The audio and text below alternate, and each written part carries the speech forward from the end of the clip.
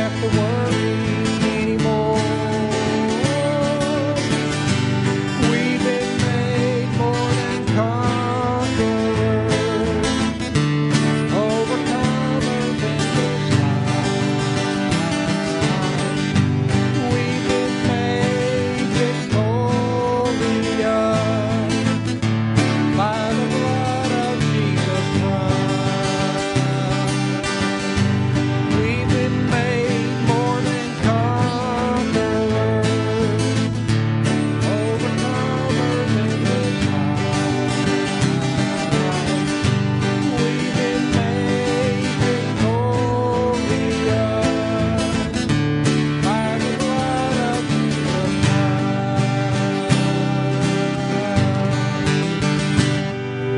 Well, have you? Raise your hand if you have. Okay. Not all of you. Hey, the other song we sing a lot of times is Still Bright. You know that amazing what praising can do? If we'll do that more, it'll be a lot better in our life. It's amazing what praising can do. Hallelujah, hallelujah. It's amazing what praising can do.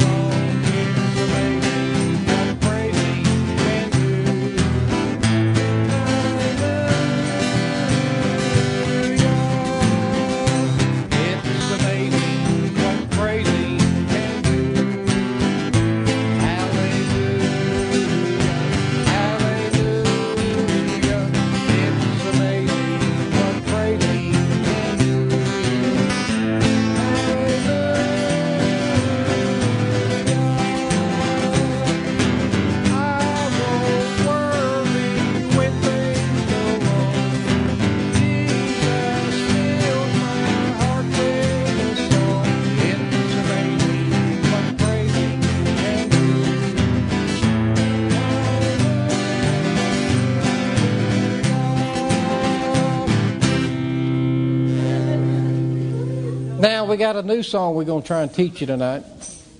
It's on page 244 in your red book.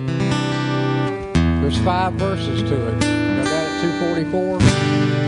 You might need a book because you might not know this song. If you don't know it, this is how it goes. Amazing grace, how sweet the sound that saved a wretch like me. I was lost, but now am found.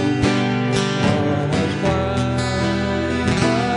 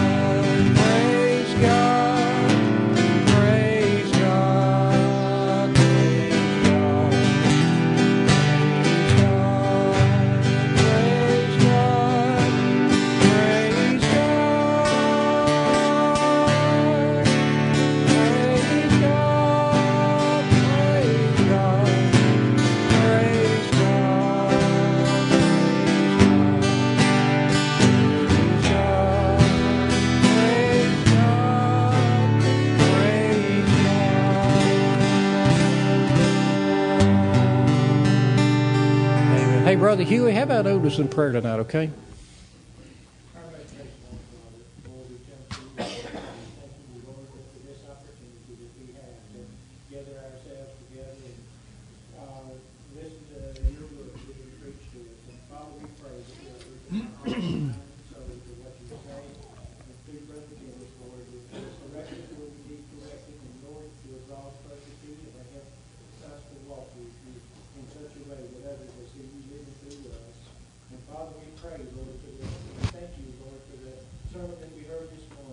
We pray that you will help us to abide in our lives every day. Lord, we confess that we're weak, and Lord, if we don't keep in touch with you, the devil is defeated us and overcome us. We just pray, Lord, that you will just strengthen us and encourage us along the way, and help us to walk with you. For these things we pray in Christ's name. Amen. Y'all may be seated. Hey, what we're going to do tonight before we do anything else, I'm trying to teach you this song that we're going to start singing on Sunday morning. I didn't tell the preacher this, but it's okay. He don't care. So we're going to sing it for you, and hopefully we'll have it on the board in a couple of weeks once I get my computer person back there in the back. That would be Connie or Keith. So it's called We Bow Down. I think I like it. Do y'all like it? Did y'all like it this morning? Y'all did? Okay, well, the preacher liked it, so that's all that matters. Hey, y'all ready? We're going to sing the whole thing, okay? All right, and this is what we're going to sing on Sunday mornings. I think, if I can get the computer working, all right?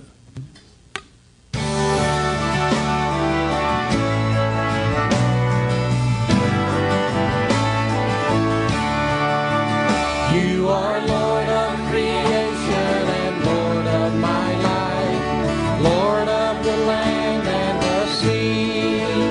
You were Lord of the heavens before there was time, and Lord of all, Lord, you will be.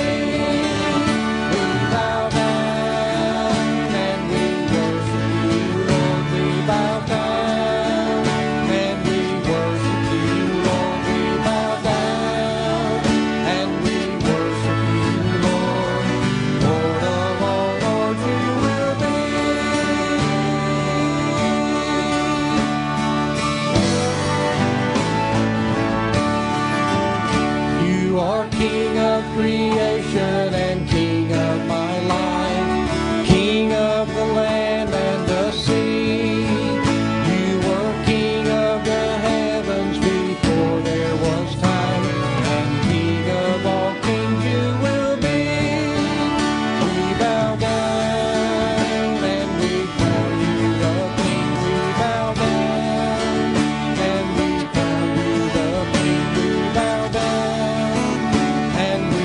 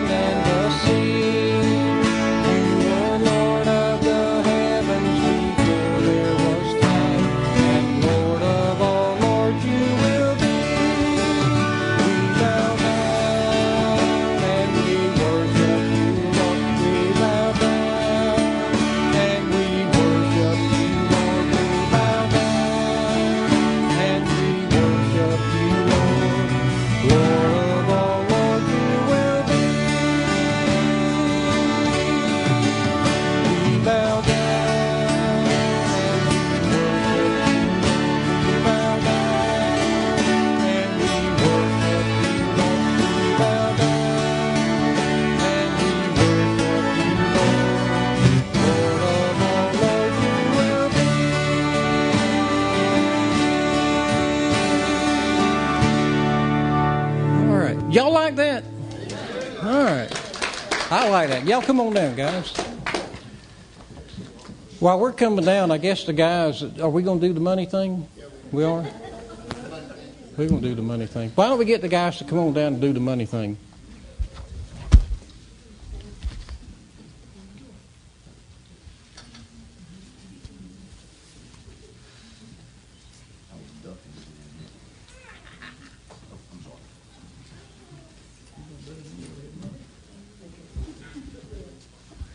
Okay.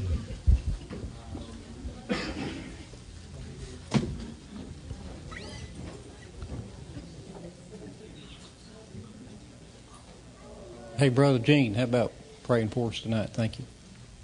Heavenly Father, we come to you tonight, Father. We thank you just for the privilege of you allowing us to be gathered here again tonight to hear from your precious word. Father, just what took place this morning. Oh, Father, thank you so much for the souls that were saved, for the lives that you have given. I want Jesus Christ to be the Lord of my life, and I will serve him and be an obedient to his word. And Father, these tapes that are mailed to us, Father, you tell us your word will not return unto you void. Amen. And oh, Father, I pray that even the one who's chosen now to hear this message that was delivered this morning from your word, Father, that you would use this to draw them to Jesus Christ as their Lord and Savior. It's in his precious name we pray. Amen.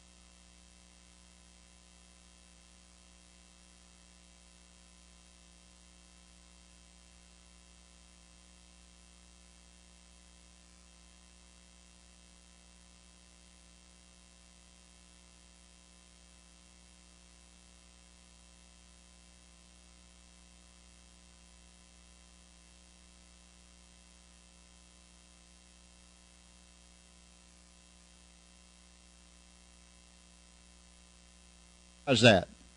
Okay? All right. Again, the book of Hebrews, chapter 10, is where we'll be tonight as we continue our New Testament chronological study. And we got down to verse 17, actually, the last time we were here, last Wednesday. And we're actually going to back up to verse 16 in order to get the continuity of the thought. Remember, this is that walking in the Holy of Holies where we are actually have already walked, if you will, typically as a Bible type. We've walked by the brazen laver, which in the Old Testament was the place where the sacrifice was accepted. New Testament, a place called Calvary. We walked past the brazen laver, which is a place where personal cleansing for the priest. There's not one of those in heaven because Jesus doesn't need personal cleansing. He was not a sinner. But then he went to the first veil of the tent, and the high priest pulled back that veil and walked inside with the golden candelabra and, of course, the showbread, the table of showbread and the altar of incense. This is a place of daily walking where we walk with our Lord Jesus. But then there was a place that only the high priest could enter in, and that was the Holy of Holies, where, in essence, the eternal redemption was purchased by the blood of Christ. In the Old Testament, it was the purchase of one more year. If the sacrifice was acceptable, if it was perfect without spot or blemish, the lamb, and then God accepted the sacrifice and allowed the high priest to walk back out and let the people know that there was a removal or a covering of sins for another year. Our Lord, when he placed his blood, he was the offering and the high priest. This is an amazing thing. When he placed his blood, the high priest placed his blood. You get it? And he was doing both the work of the high priest, and he was also the offering, because he was the only one qualified to offer a sin covering that would never, ever not be covered, the sins of the believer. So tonight, all through the Scriptures last Wednesday night, we kept hearing over and over that he has obtained eternal redemption for us. Now, ladies and gentlemen, I want you to get this, because I had such a battle with it in my early Christian life, having very little church life. But what I did was Arminian in theology. In other words, it was those that taught that you could fall from grace and be reinstated. You know, you could get lost and have to get saved again. And that's what I was taught what little I knew. And then I ran across all these scriptures. You know, it's amazing how the Word of God should be able to change your way of thinking. And if it doesn't, you got a real problem, because you're going to believe what you believe no matter what God says. So there's no need in God trying to change your mind, right? Wow, what a terrible shape that would be. But what we are absolutely fond of is when we walk back into Holy of Holies like we already have in chapter 10, we're now in the presence of God. We're going to be looking at that in chapter 10, verse 16, we'll start, where the Bible said, in this speaking now, God speaking in the Old Testament, and he's reminding us here in the New, he said, this is what the Holy Ghost is a witness to us for. In verse 16, he says, this is the covenant that I will make with them, speaking of Israel, and also, of course, with you and I, with them after those days, saith the Lord, I will put my laws, not on a tablet, but into their hearts. And in their what? Their minds will I write them. Now, I want you to get this. If you're a believer, you have the law of God written in your heart and in your mind. Think about that. You have, and John said it so beautifully when he said, you need not that I write unto you, because you know all things. I used to read that and think, I don't know everything. And then I realized he was telling me that everything that God had ever said about law was written, or grace, either one, was written in my heart and in my mind. I just had to recognize it was there and allow the Holy Spirit to bear witness of it and accept that it's truth and it's there. How many times have you realized when you were studying the Word of God all of a sudden that you've been wrong about something? And by the way, if you're not ready to admit you're wrong when you're reading the Word of God, you got a real problem. You got a real problem. And your problem is with God, not with anyone else that's teaching the truth. It's with God. So he's reminding us, my law is inside of you. And so he says in verse 17, and because I've written my law in their hearts and in their minds, that literally is I'm inside of them, and their sins and iniquities will I remember no more. What a blessing that thought is that the removal of sin also, God chose to forget them. And this is one thing that's so difficult, because sometimes we'll come to God and we'll ask God for forgiveness for something we've done, and then we'll go back in 2 or 3 days and say, Lord, you know that sin I was asking you about, please make sure, I want to make sure it's been forgiven. Well, listen to me, if God forgives it, it's forgotten. Amen, it's under the blood of Jesus Christ, so it's over with. And what you need to do is learn to forgive yourself. Because God has already forgiven. By the way, you know people that don't forgive themselves, I want to give you something. You actually are playing like you're bigger than God. If he's willing to forgive you your sin, and that's who his sin is against, why wouldn't you? Something to think about, huh? So he said, there's now no more offering. Verse 18, he says, now where remission of these is, in other words, where they've been forgiven, there is no more offering for sin. And by the way, there never will be. Jesus Christ was the only offering that God would ever accept for sin. And ladies and gentlemen, he doesn't have to do it but once. And he's already done it once. And that offering is all that you're going to get. It's not, God will not change his entrance demands into his kingdom. And he'll never change his desire to live in you, but he will only live in you if your sins have been forgiven. And he lives in you as your sins are forgiven. So he made this play. Now, these sins have been not just covered, They've been remitted. They've been removed. They are now, as far as the east is from the west, they're hidden behind God's back. And the Bible said in verse 19, having therefore, brethren, boldness. Now, boy, this thing is just really, that word is never considered, never should be considered presumptuously. In other words, when he said, having therefore, brethren, boldness, this means confidence. Not confidence in us, but confidence that we now, since our sins have been forgiven, we have the right, get a hold of this, we have the right to walk into the Holy of Holies where only the high priest could go. Why? Because the veil is no longer there. It's been ripped from top to bottom, as you well remember in the New Testament. The veil of the temple was ripped from top to bottom. Now there is absolutely no blind between the believer and the Father. We have absolute confidence that God will receive us because we've received Him.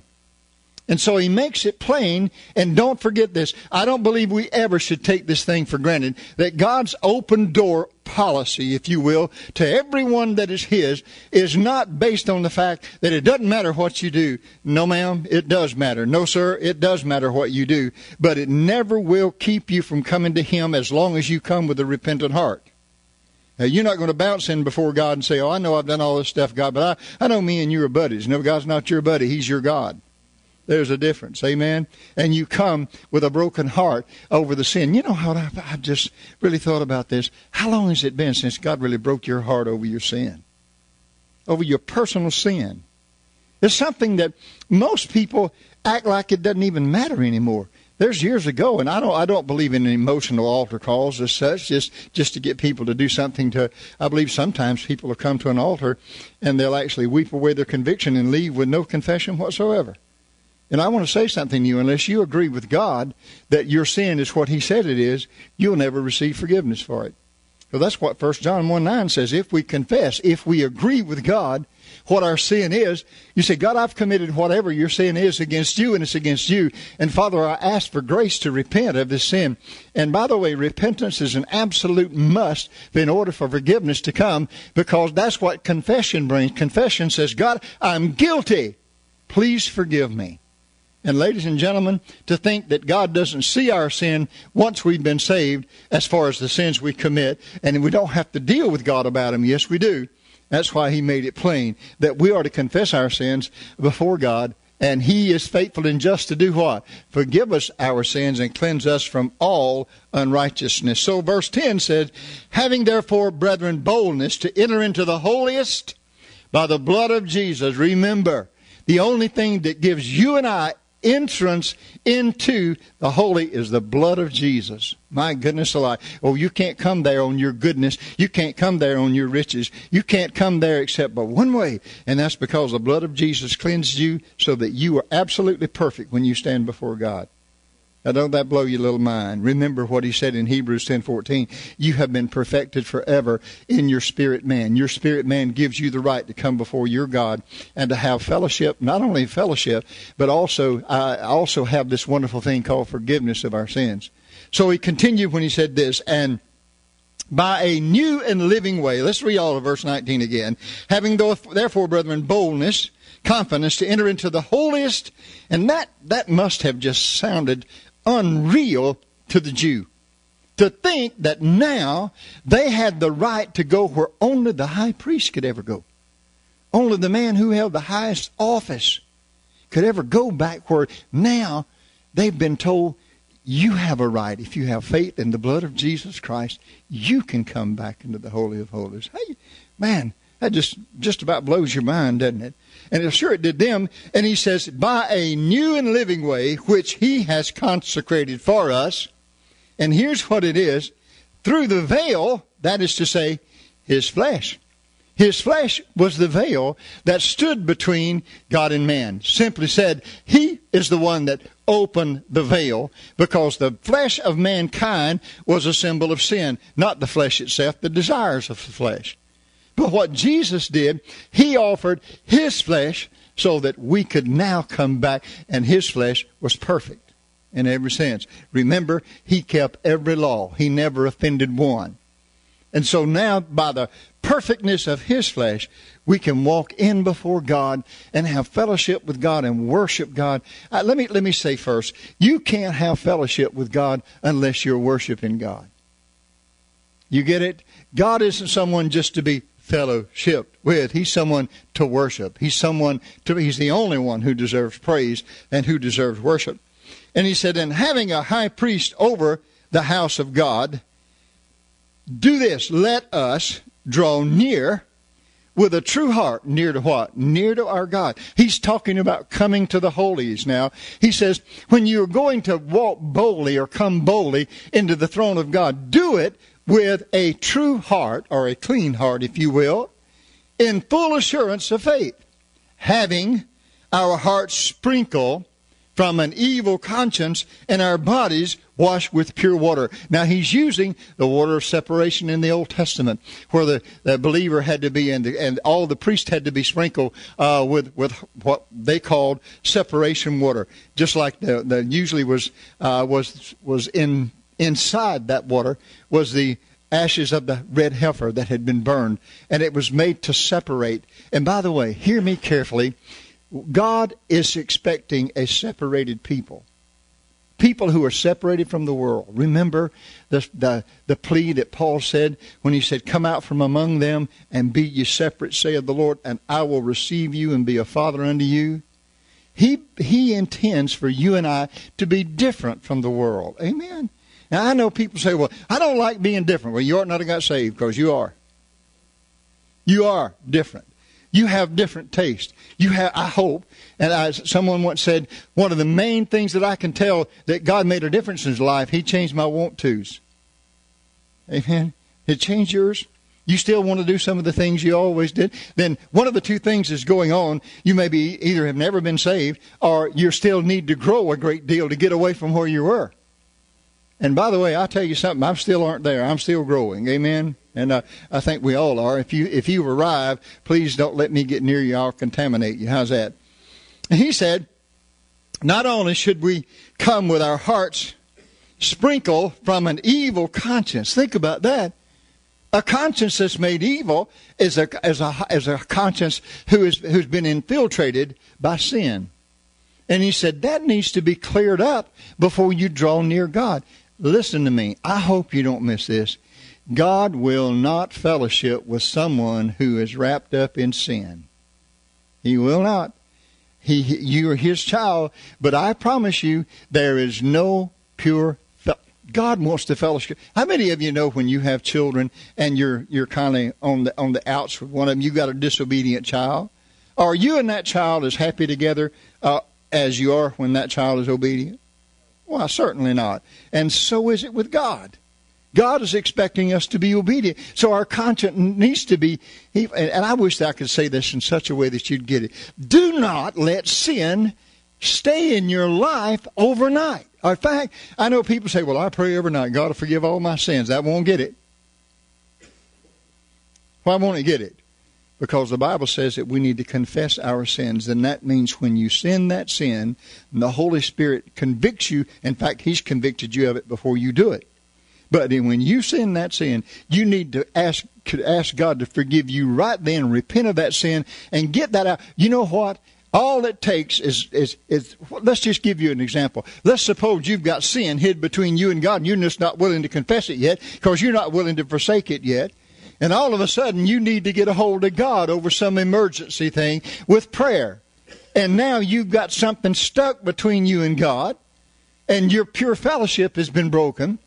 And you're going to have to get God, when you come before God, God's going to deal with you about that personal sin. It has to be moved and gotten out of the way so your fellowship is pure. That doesn't mean God won't hear you, but don't you understand the analogy I'm making? Don't let stuff get between you and God. Get it out of the way. What are you doing? Hanging on to stuff? You take your little pet sins and pet them. That's why they're called pet sins.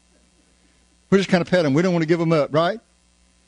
This is mine. It's not yours. You've been bought with a price, and it's sin against God. Get rid of it. Amen. Whatever it is. I know some may be saying, well, that's my own personal sin. There's no such thing as personal sin. Your sin is between you and God. That's more than personal. So, got to get rid of it. Amen. So, he says, let us hold fast the profession of our faith. Holding fast, that means be consistent with your profession of your faith without wavering. Why? Because His faithfulness is because He promised. And by the way, how many of you have promised God things you weren't going to ever do again? Did you stand up to your end of the bargain? Most of the time we get all trouble. Let me say something to you. God's not looking for promises, because you know this, God knows everything. When you come to God and say, God, I'm not going to do that anymore, God sees tomorrow. God sees the next day. So usually I would encourage you to hold fast your faith even when you confess. Confess your sins with the faith that I mean what I say by God's grace. Now, let me say that your willpower won't work. It takes God power to work. And it will work as long as you believe that God can give you. How many have quoted this? Some people have this verse for a life verse and never use it. I can do all things through Christ. Really? Well, why don't you practice that verse? All you got to do is say, well, if I can do all things through Christ, which strengthens me, then I can be faithful to God because Christ strengthens me. Amen. The world has told us, well, everybody's going to sin. Let's get up in the morning and go get ours over with. No, don't do that. No, we aren't sinless, but we ought to sin less. Amen. And we ought to be so, sin ought to bother us so bad that we ought not to be able to sleep too good when we go to bed with sin in our lives. You say, preacher, do you pray that for me and you? Me and you? Absolutely. That God won't let me. How many times have God ever woken you up during the night and said, something between me and you? Something's between me and you. And then all you got to do is just slip out of the bed. Yeah, get out of the bed. Get on your knees before God. Why? I don't have to do that for God to forgive me. No, but it'll sure make you more careful about sinning next time. When you got to slip out of that bed, especially if it's cold on the floor. And he said, for He is faithful that promised, and this is God's let us patch. You see these let us. Verse 14, he said, and let us consider one another. Boy, look at this. He just got through talking about confessing sins, and now he talks about considering each other. How considerate are you of your brother and sister in Christ? You know, some of the most selfish people in the world are Christians. Mine, ours. We ought to get all those personal pronouns out of our life pretty well, because I want to say something to you. You and I, as believers, don't own anything. It's all on loan from heaven to us. And if we use it right, it'll bring glory to Him. If we don't, there may be a good possibility He decides that we're not worthy to keep it, so He puts it somewhere else. So He's reminding us, let us consider one another, it's a beautiful word, to provoke. We do a lot of that.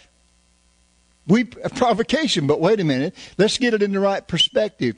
He says, and let us consider one another to provoke unto love and good works. Wow. The word provoke means to incite. It's like inciting a riot. Let's have a riot of teaching each other how to love and do good works for Jesus Christ. Amen. Wouldn't that be? How many of you love to encourage people? How many of you like to be encouraged? How many of you don't want to hold your hands up for nothing? Okay, I got most of you there. But I love to be encouraged. Amen. I like to encourage others because you know what?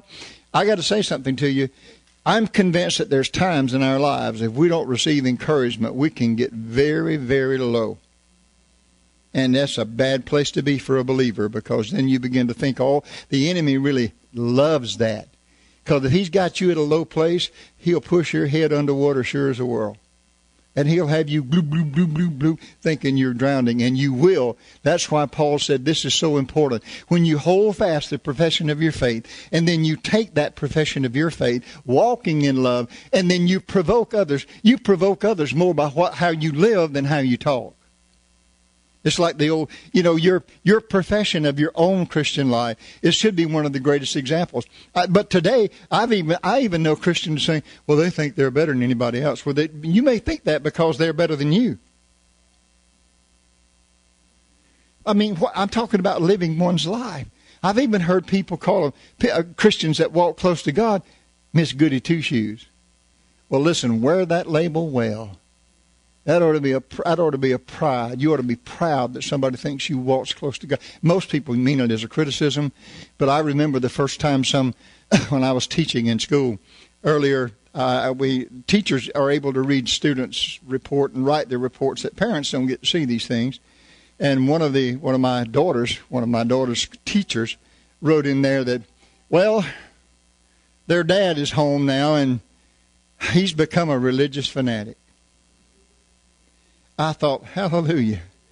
You know what that means? It means a fanatic is somebody who's all out for one thing.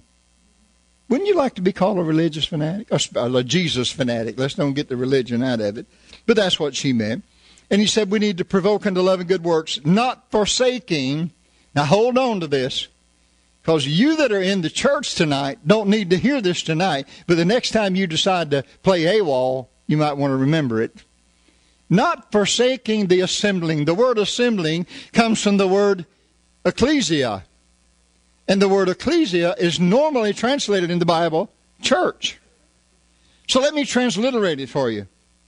He says, let us not forsake the churching of ourselves. Assembly. Churching. Why? Because he just told you we need to provoke each other to love and good works. That's what we're here for. And then he continues to say, not forsaking the assembling of ourselves together, as the manner of some is, but exhorting, earnestly urging, and earnestly encouraging one another, and so much the more as you see the day approaching. The closer it gets to the coming of the Lord, the more the church is going to need encouraging. You know why? Every demon of hell has been set loose from the church and this age. He's doing everything he can. He can't get our soul, so here's what he wants. He wants to win your ability to have a testimony for Jesus Christ so that other people may not be saved by your life and your witness. That's his joy. Take away that joy. Well, they don't act like Christians. They don't live like Christians. They don't love like Christians. They don't consider one another. And the truth is, sometimes we sure give them a lot of ammunition. Amen? So he said, for if we sin willfully. Now here down begins to be difficult translations because I'm going to be disagreeing with some of the authorities.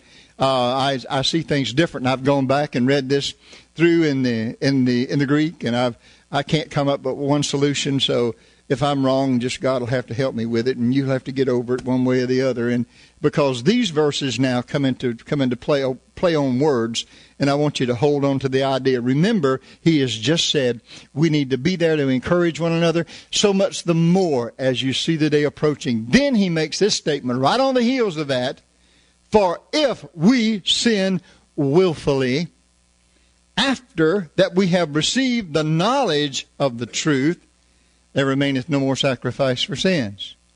Now, we know that there's no more sacrifice for sins. Amen? That's already been settled. Jesus Christ was dying once.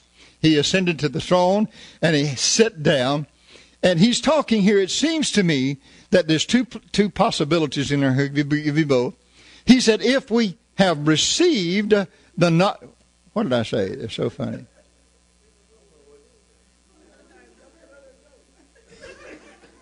I get to talking too fast. I hope people online understood. They didn't. They're not going to know this difference. Okay. Well, at least somebody's listening. I know that. So let me give you two possibilities so that you can make up your mind. Mine's made up, but I'll let you make up yours. And he said, for if we, it seems to me that the author is including himself. The we. If we, as believers, sin willfully, after that we have received the knowledge of the truth, there remaineth no more sacrifice for sins. Now, we realize that if we sin, that we can't out-sin our salvation, but we do know we can bring ourselves into reproach with the Lord, and the fellowship of Jesus Christ can be broken with us.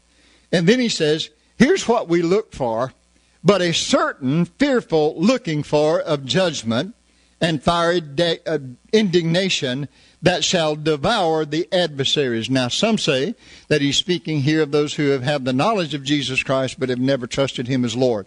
And I can understand where they get that. But if you keep that idea through this whole bottom text, you're going to run into difficulties in just a few minutes, and I'll show you. Just stay with it. Either way, you look at it either way, if they're lost or saved. And then when we get to a couple of verses down, I'll show you why I feel the way I do. And he says, so if we sin willfully, if we sin disobediently, open and minded, and by the way, as I said before, the only way that you can sin is willfully. Understand that? So that means you don't go out and, that was an accident. I didn't mean to do that. Sure you did. So he says, here's what happens when you do that.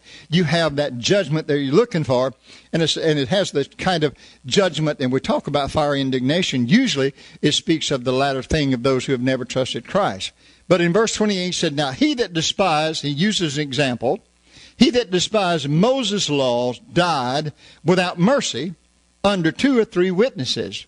They despised the law, God had them killed under 2 or 3 witnesses.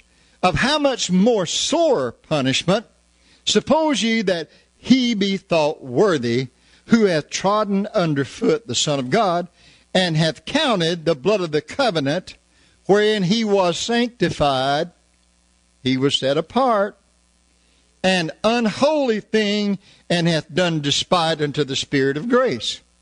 Now, he says, we're talking about those who have been set apart. So again, it leads me to believe that he's talking about saved people. And the Bible says then in verse 30, he uses the we again. In verse 30, for we know him that hath said, vengeance belongeth unto me, I will recompense, saith the Lord. And again, now hold on to this, the Lord will judge who? Wow, that kind of put the icing on the cake for me. I believe God's talking about how distinct and how God sees sin in believers' lives. He's not talking about, I don't believe, annihilation. I don't believe he's talking about removing us from his family. I do believe, however, that God is doing something here that we need to know. I believe God's giving us the idea of how he looks at sin in the believer's life.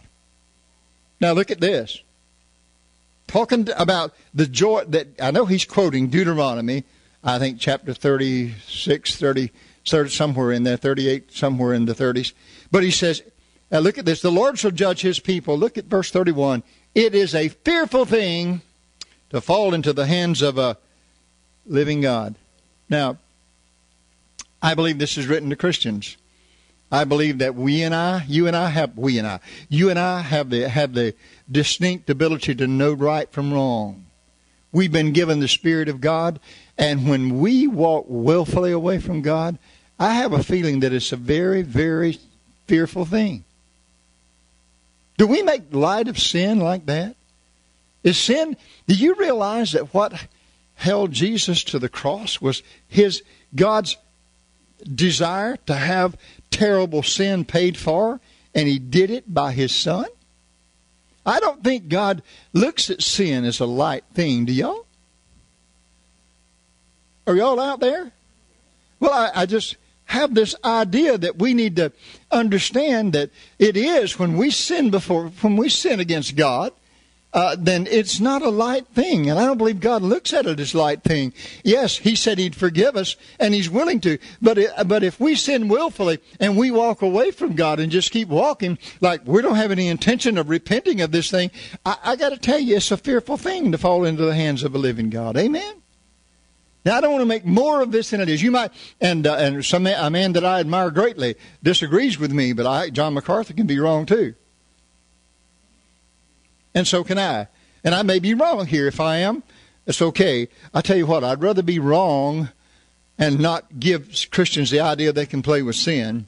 And I would never, ever use Scripture to try to force something into anybody. You make your decision about it. But it seems to me it's pretty open. His people, he's going to judge. Amen?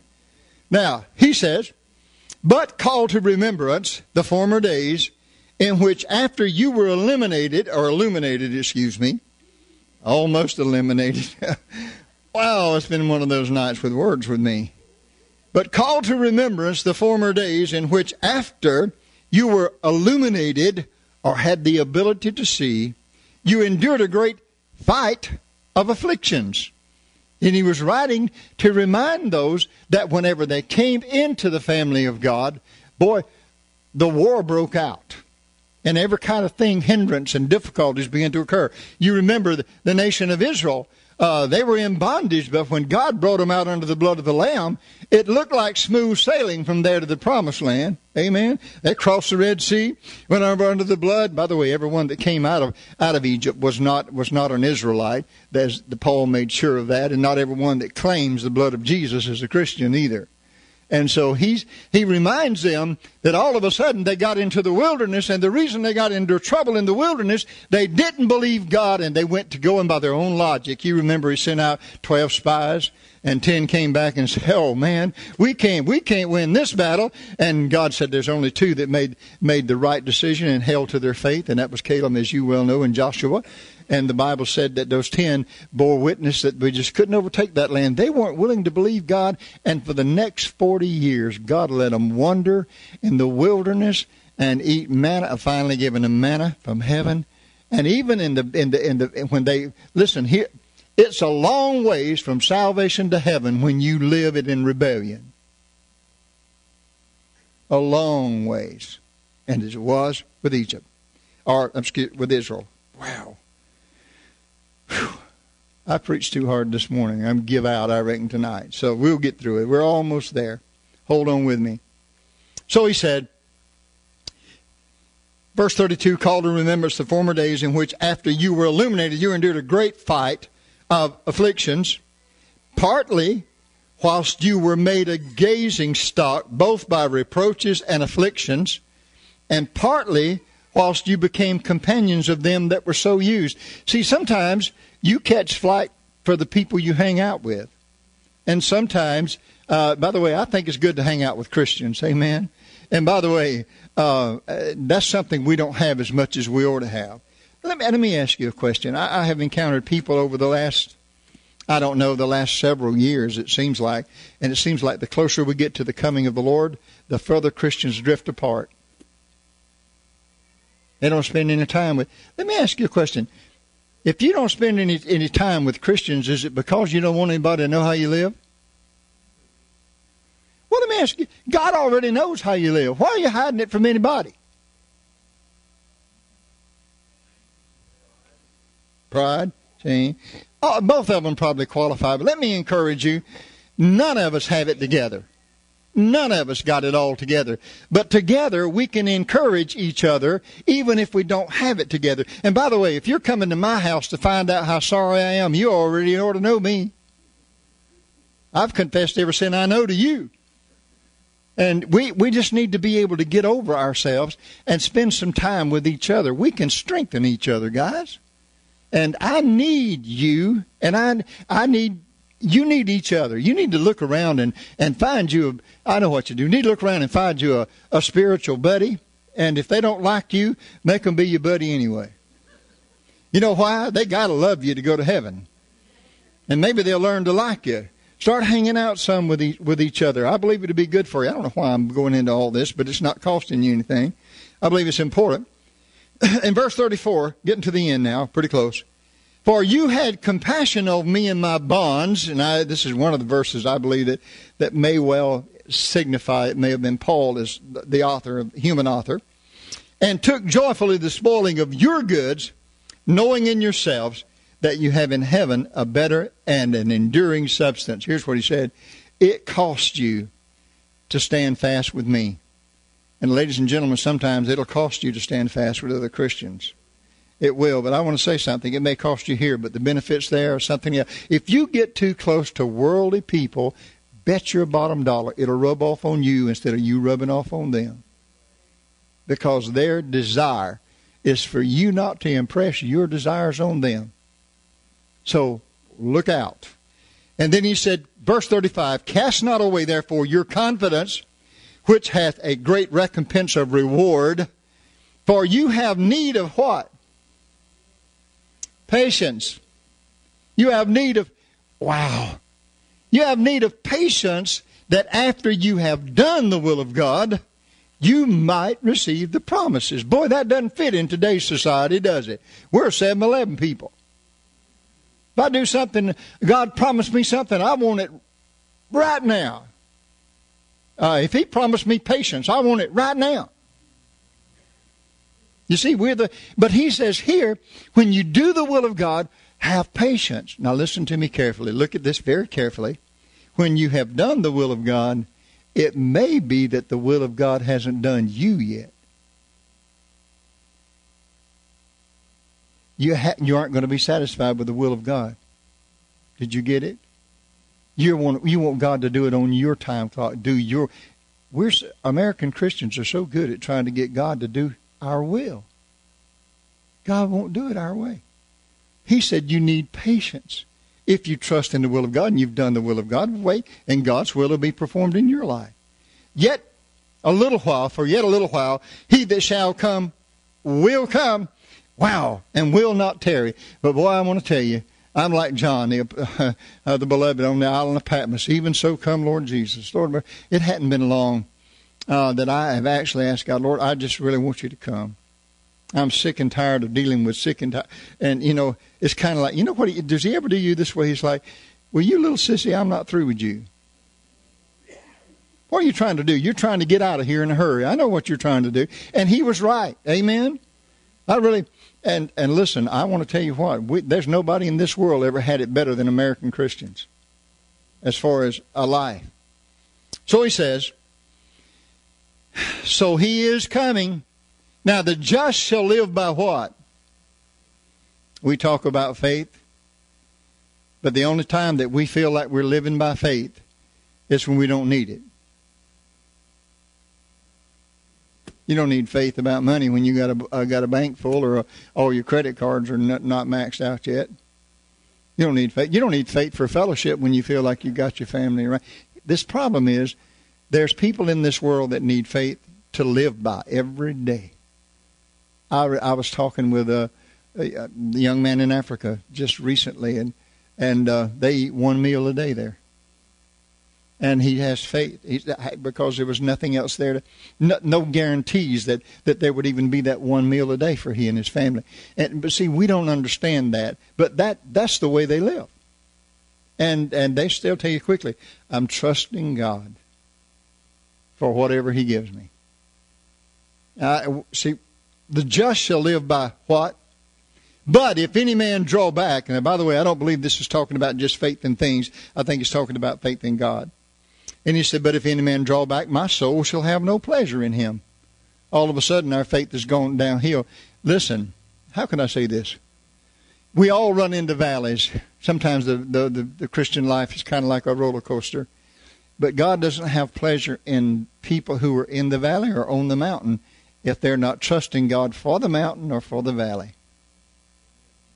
Both. But we are not of them who draw back into perdition, but of them that believe to the saving of the what? Soul. Faith that stays, that's a doctrine, that's one verse that promotes the doctrine of the perseverance of the saints. Simply said, those who are really saved, who've really been given faith by God to trust Him as Lord, is going to trust Him till it's over with. Amen.